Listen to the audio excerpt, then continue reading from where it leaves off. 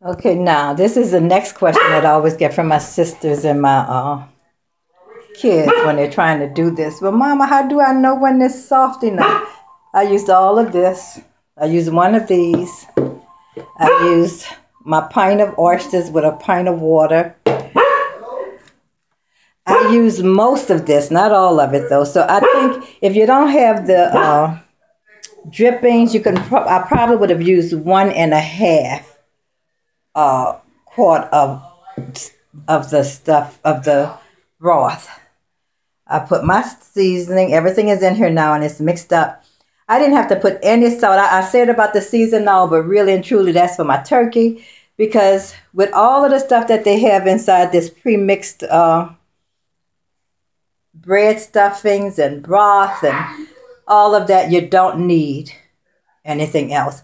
And for me to make sure, this is how I make sure it's salty enough. Some people might not want to do this, but good. But that's how I make sure if it has enough seasoning in it.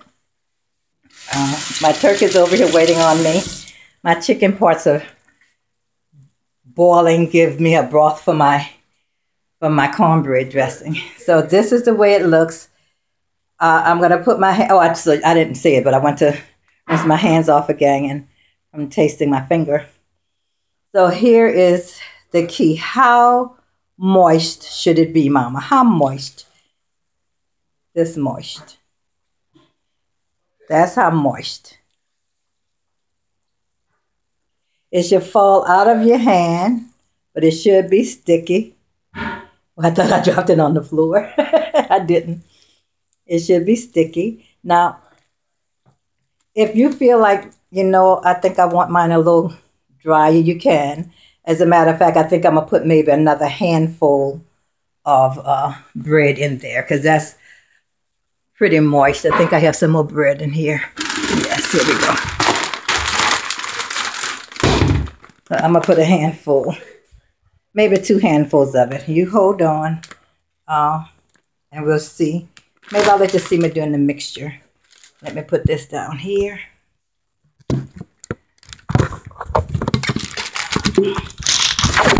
Uh-oh, I think that didn't work.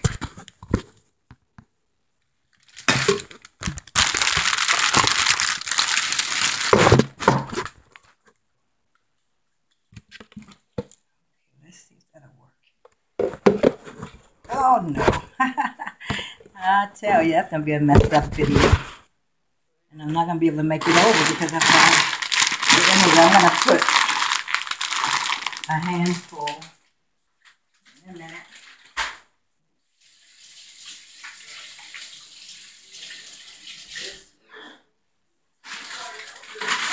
Because I do want you to know, you don't want it too moist and you don't want it too dry. So let's say we're going to put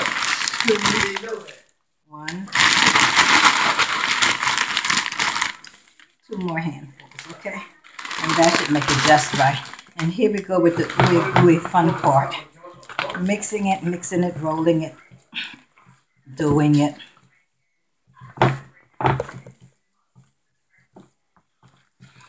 Okay. How does that feel?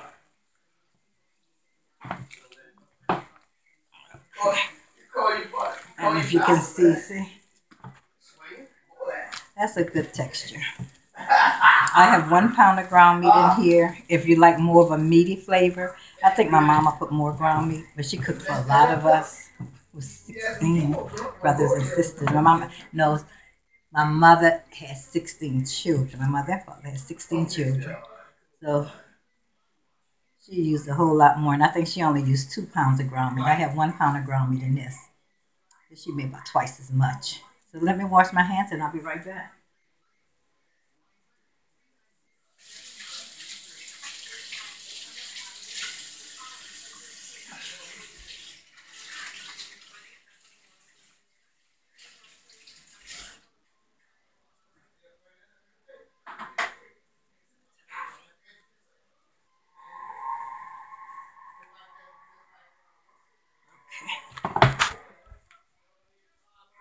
So I don't know if it got picked that up or not, but That's a good consistency. You can always make it thicker, but when you dry it, it's going to dry out some when you fry it, okay? So that is what the oyster dressing looks like. Tastes a lot better once it's cooked. So, happy day.